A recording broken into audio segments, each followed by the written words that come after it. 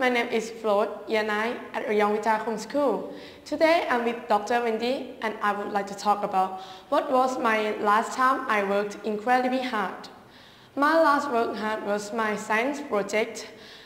This subject everybody in gifted program have to study, and this gets lots of pressure because they will send a good one to competition.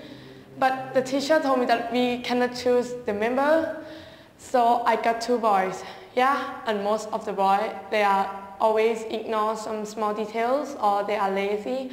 So I worked so hard to keep that details and do my jobs.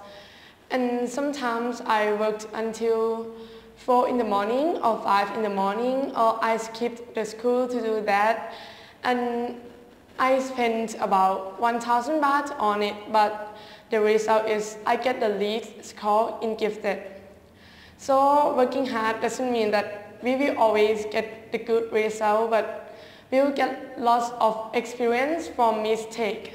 Have a wonderful day. I will see you next time with Dr. Wendy. Bye.